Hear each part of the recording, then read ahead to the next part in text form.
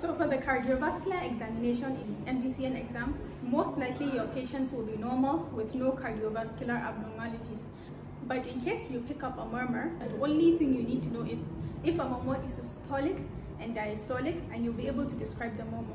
So how do you know which murmurs are systolic or diastolic? Well, you can follow a little trick that I like to use. So I like to consider murmurs occurring when they're basically not doing what they're supposed to do. Let's take an example using the mitral valve.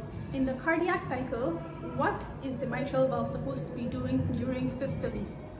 Yes, so consider systole as contraction of the ventricles. So during systole, the mitral valve is supposed to what? Close, so that the aortic valve can open, right? So in case of mitral regurgitation, during systole, the mitral valve is supposed to close, but it doesn't close. So when it doesn't close, it results in a murmur. That means the murmur of mitral regurgitation should be a systolic murmur. Let's stay within the systolic phase of the cardiac cycle and think of the aortic valve. What is the aortic valve supposed to be doing during systole? It's supposed to open to let blood out into the aorta, right? But in the case of aortic stenosis, it doesn't do that. The aortic valve not opening during aortic stenosis results in little blood being pushed, but with a lot of turbulence, and that results in a murmur. So for example, we just use the mitral and aortic valve during systolic phase of the cardiac cycle. So during systolic phase of the cardiac cycle, the mitral valve is supposed to close and the aortic valve is supposed to open.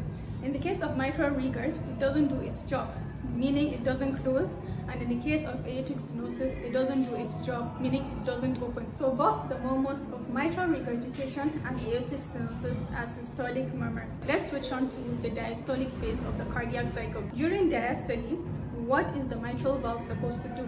It's supposed to open, right, when the ventricles are relaxing to allow ventricular filling, and the aortic valve is supposed to close. But if you think of mitral stenosis, when the heart is relaxing, it doesn't open. And that causes a murmur because the left atrium now pushes blood through a narrowed opening, causing turbulence and a murmur.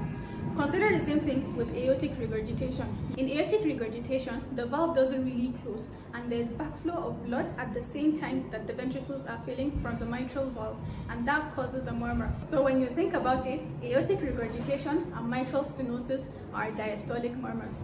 Now that you understand this concept, let's switch to the right side of the heart. Don't be confused just because we're on the right side of the heart right now, meaning we're talking about the tricuspid and the pulmonary valves. The same rules apply. So the tricuspid valve is supposed to close during systole so that the right ventricle can push blood to the lungs. That means the tricuspid valve should be closed while the pulmonary valve should be open. In cases of tricuspid regurgitation and pulmonary stenosis, these valves are not doing their work. So now consider tricuspid stenosis and pulmonary regurgitation. I'll leave you to arrive at the answer for that. What do you think the murmur of tricuspid stenosis is going to be? Another thing that you need to know is a murmur systolic or diastolic? How do you find that out? So when you're just listening for the murmur, all you need to do is auscultate and feel for the pulse at the same time. If the murmur comes together with the pulse, then it's a systolic murmur, and if the murmur comes after the pulse, then that's a diastolic murmur. So let's say you after the explanation I just given. Let's say you're auscultating over the aortic area and you're feeling for the pulse, and you hear a murmur that comes together with the pulse. What is the most likely murmur that you're hearing?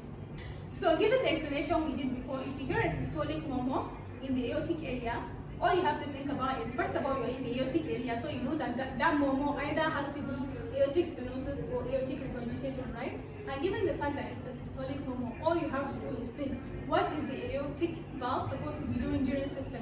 Well, during systole, the aortic valve is supposed to open to allow blood to be pushed out, right? But if it doesn't open, it's not doing its job because it's a murmur. And in what situation does the aortic valve not open? Aortic stenosis. It's really that easy, guys. It's really not hard. So just if you understand the explanation I've given before, just go revise over it. If you don't understand, just rewind the video and watch the explanation all over again. Try to practice. This will significantly help you, whether it's a CBT or an OSCE, I promise you.